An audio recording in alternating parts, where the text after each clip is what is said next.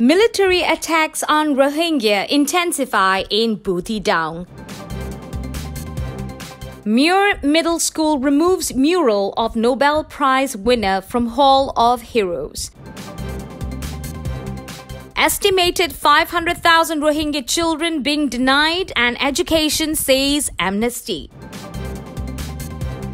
Powerful footage of massive burning emerged of the immediate aftermath of shelling by the Myanmar army in southern Buthidaung against Arakan army and Rohingya civilians. 2 Rohingya homes were burnt to ashes and 5 cows belonging to them were seriously injured in Sinthe Pien hamlet, Sango town village tract of Buthidaung south yesterday at around 8:45 a.m. Another launcher fell into the village without hitting any homes or persons, luckily. The villagers were forced to flee from their homes. The homes belonged to Muktul Hussain and his brother Abdur Rahman, and the cattle wounded also belonged to the 2 victim families. The launchers were fired from the military station besides Thon Se Thabun Pagoda, and according to villagers, though they were fired against Arakan army, they never missed to target Muslim villages. Yesterday, new footage has emerged of military shelling causing massive fire and burning many other homes to the ground in Saintaung village of Buthidaung North. Currently, the fighting between Myanmar army and Arakan army intensifies in southern Buthidaung, especially around Rohingya villages, where Rohingyas are commonly targeted by both. A villager told Our Vision after the ICJ case against Burma, the military intensified its attack on Rohingya as well. But the launchers fired from the military base never hit homes of Rakhine or Hindus, amazingly. He continued that the Muslim villages of northern Buthidaung were totally cleansed during 2017 military operations. The few villages left to the south of urban Buthidaung are being targeted one by one now, adding these are planned attacks from the military. According to the man, a monk from the temple warned the Muslims that the situation is going to be worse. No fatalities are reported yet, but hundreds of Rohingyas are displaced. Muslims are worried of their future in the region as military firing continues.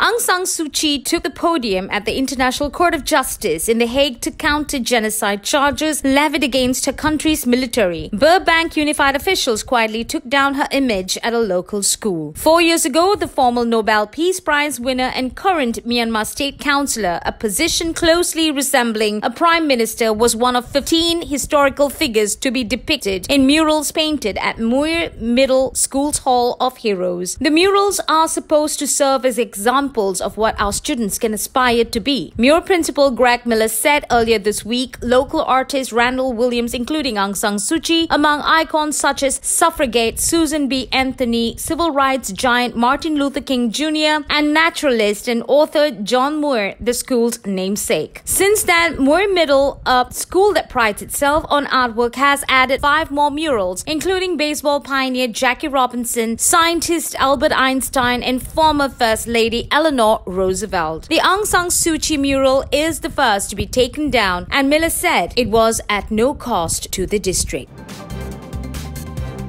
The international community must share responsibility for the education of Rohingya children in the camps in Cox's Bazar in Bangladesh, Amnesty International has said ahead of the first Global Refugee Forum. More than 500,000 children have yet to see the inside of a classroom since they arrived in the refugee camps more than 2 years ago, the global rights body said in a press statement. The Global Refugee Forum, which is being hosted by the UN's Refugee Agency in Geneva and takes place from 16th to the 18th December, has made the education of one of its 6 key themes. The Rohingya children in the camps in Cox's Bazar must not become a lost generation. The international community must accept that they will not be able to return home to Myanmar anytime soon, and they cannot continue to see their futures slowly stolen from them in conditions where they are being denied their rights to education, said Saad Hamadi, South Asia campaigner at Amnesty International. When a child receives an education,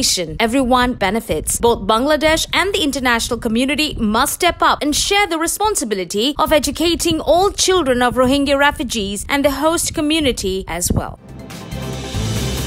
For more videos, please subscribe our Vision English YouTube channel.